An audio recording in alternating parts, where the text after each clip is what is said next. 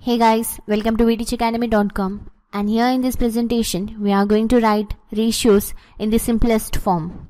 So here let us consider a ratio and write it in a simplest form. So here the ratio is 20 divided by 24, which is to be written in simplest form. So let us consider the factors of 20 here and the factors of 24.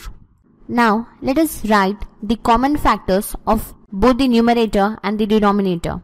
So here the common factors are 1, 2 and 4.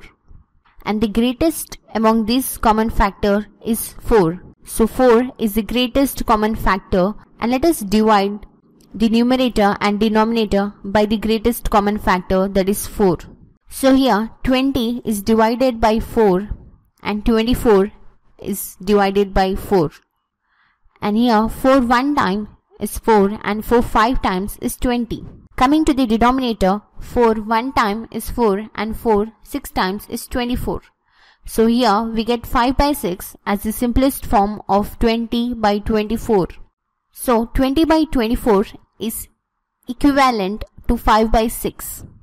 So these both ratios are also called as equivalent ratios. So here we can say that to write a ratio in the simplest form, consider the greatest common factor and divide the numerator and denominator by the greatest common factor, and we get the simplest form of the ratio. Hope you understood the concept. Do like and subscribe to vteachacademy.com. Thanks for watching. Have a nice day.